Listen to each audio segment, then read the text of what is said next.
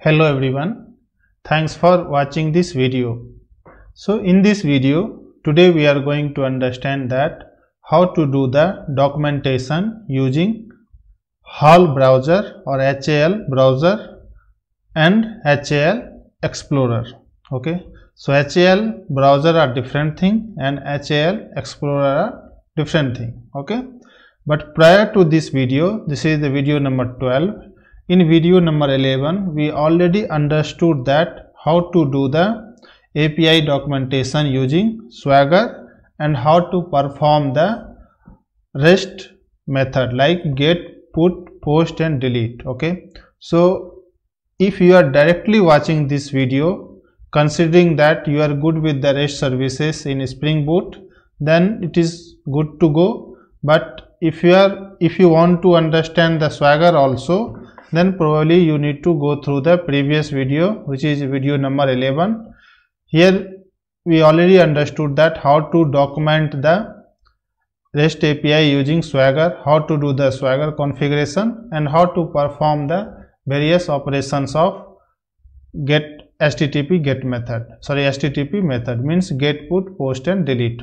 So in this video we are only basic focusing on the HAL Browser Explorer, considering that we already created the services, meaning that we already implemented the REST services which are able to handle all the HTTP method operations. Okay, so I have already copied the project from last video. Our last video was this one, Swagger example. So I just copied this project and rename the project as a HAL Browser example. Okay, and in this example we don't have any code for Swagger changes. It's just the REST API call that we have made it. Okay, using student detail by ID, update a student by ID, create a student by ID and delete a student. So these are all various operations are there. Apart from that, we don't have anything for Swagger. Okay, so this is just the plain Spring Boot project which having all these kinds of services supported. Okay, and if you see, it doesn't have anything for Swagger, it's just a Java call. And if you see the application.properties file, this is also empty. So our intention is to integrate the HAL browser. Okay, so in order to integrate the HAL browser, as it is also supporting for the API documentation only, we don't have to do the much configuration. We just need to add one entry into our pom.xml and all the things is automatically taken care by the browser tool only. Okay, so here we are going to have some dependency for this one. So here is the dependency. So just save it. If you see, this is coming from Spring Data and Spring Data REST HAL browser. So currently I am using the 3.2.6 release. Okay, I can delete this also. Reason is it is already integrated here also. So for our understanding, we are just keeping this dependency. Okay, so as soon as you keep the dependency in pom.xml, it will download the dependency in your M2 directory. Now there is no chance for any code writing and there is no extra configuration required in order to integrate the HAL browser for our documentation. Okay, so you just need to run this project as a Java application. Okay, and as soon as we run, we are going to see how the browser looks like.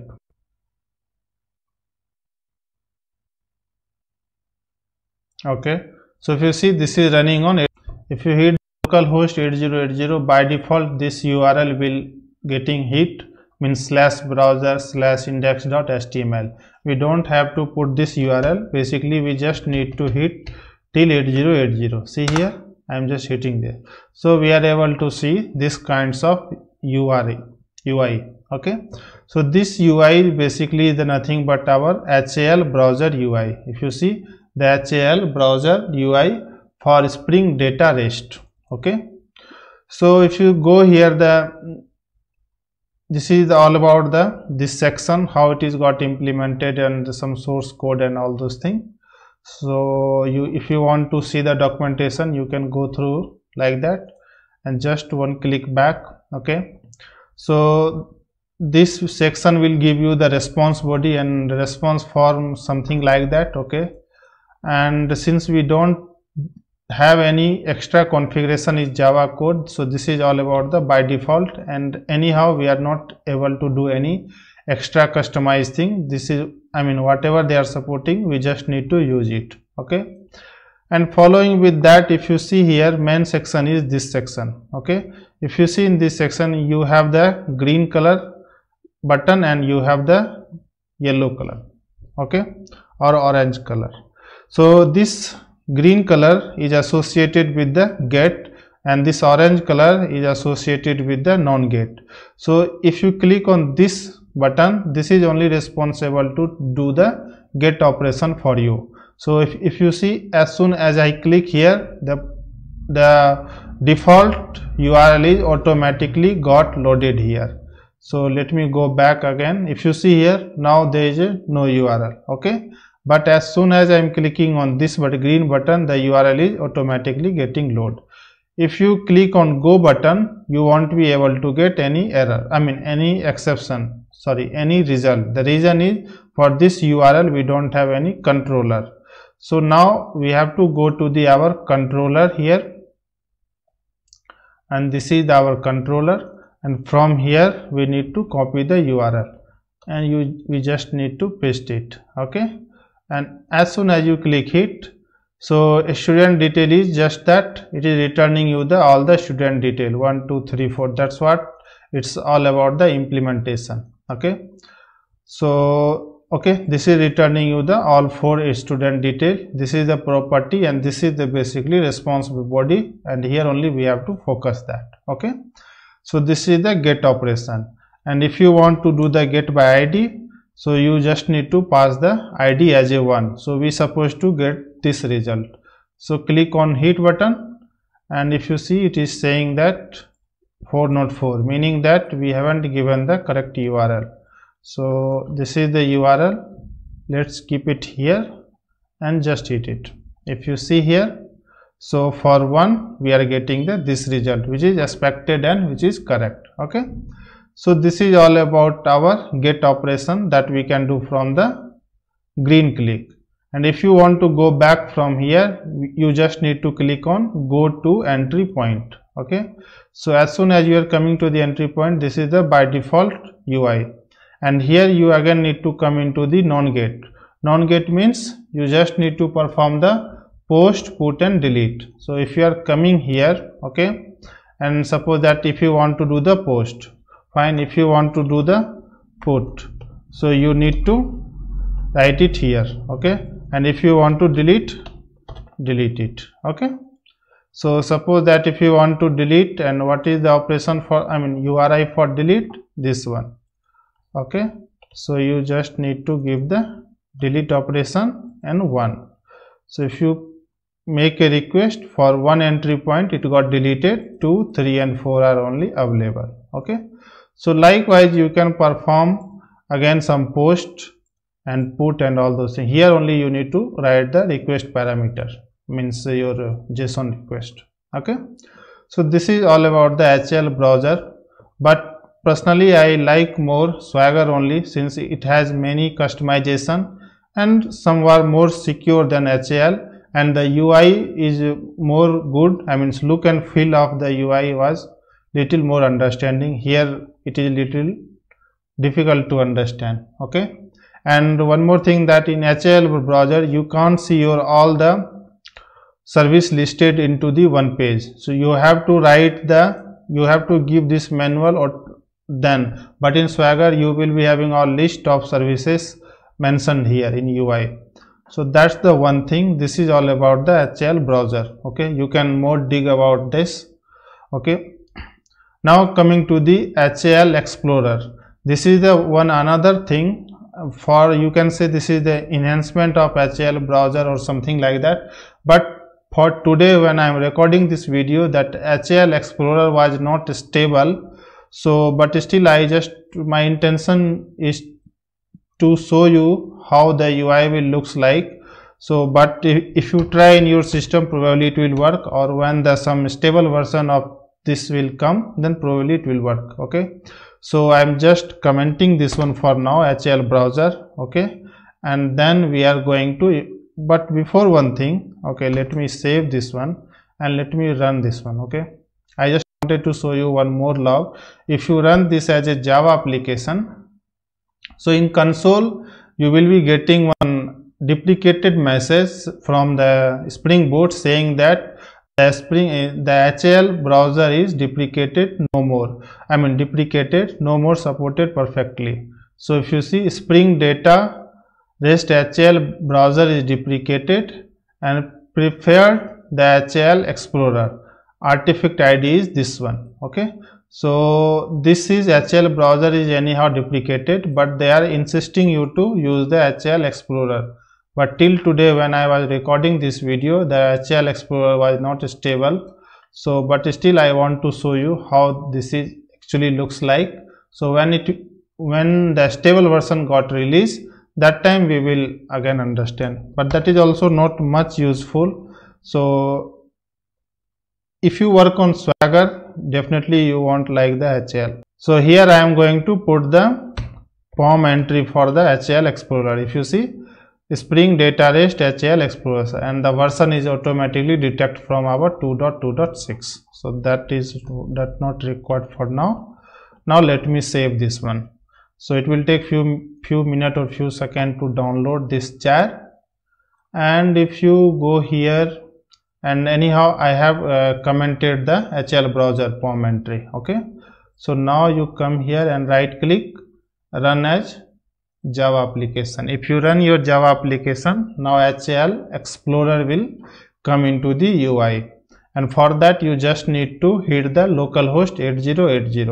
Okay, so I don't want to disturb this one. Okay, so I am opening new tab, and here I am just hitting 8080. If you see, this tag is HAL Explorer and this is the HAL browser. Okay, and this looks like little good as for the UI perspective or look and feel. It has many themes to change also. You can change from here. Okay, there are many themes, good themes are there. Okay, if you want to change from here, some layout is also there. This is the basically 2-column layout, but if you want to change as a 3-column, you can even to see here now. Okay, and this is the about the, if by clicking this one you can go to the documentation and you can see what is the fix and what is the latest release and all those things. And now coming to the point here, this UI is little complicated in terms of, if you see here, you can, if you want to pass some value through the header, you can pass it through here, and it doesn't have the good navigation actually. So I want to put as a 2 now. See, if you see this area, basically this plus is denoting for the post, means creating. This is telling you the put, and this is the patch some HTTP method, and this is the delete. Okay, and for get, this one, or by default it will hit your get only. So suppose that if you want to perform the operation for get, copy, paste, and give the get URL. What is the get URL? Go to the controller, and here is your get URL. Copy and paste it here and hit it. For get, it looks good, right? Here is your JSON property and this is your response body. But again, if you want to do the perform the put and all those operations, you need to click on back button. Okay, they haven't give any UI for this one. Okay, so like that you have to come see how many times I'm clicking, but better than that we have to delete it here from here. Okay, now if you want to perform the delete operation, right, So obviously delete is not supported here, so by default it is getting get. That's the reason we are getting error here. So these are all the problem for the UI, I mean user interface is not properly. And if you click delete request, again this is giving the error. Basically one pop-up has to come, that's what I am expecting here, but now it is not coming. I don't know why.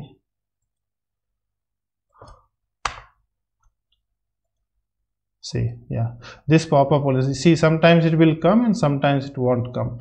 So from here drop down you can see post, put and patch. So, but I want for delete it, for delete it is not coming. So these are all problem we have for this HAL Explorer.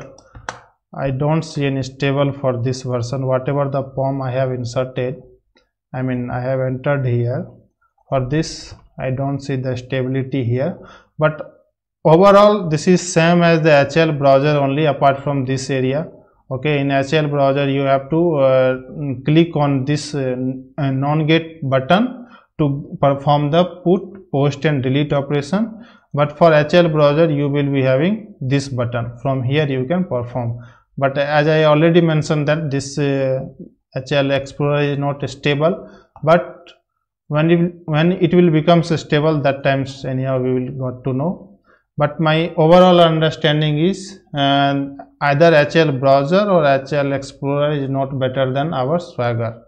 And if you want to watch more than, I mean more for the Swagger, you can watch the video number 11. Okay, and that's what I wanted to show you here. So we understood the HAL browser, however it was stable and it is running, and for HAL Explorer it is not stable, and that's why it was not running. But when a stable version will come, we will see how it is working, what is the workflow for that. Okay, so yeah, thanks for watching this video.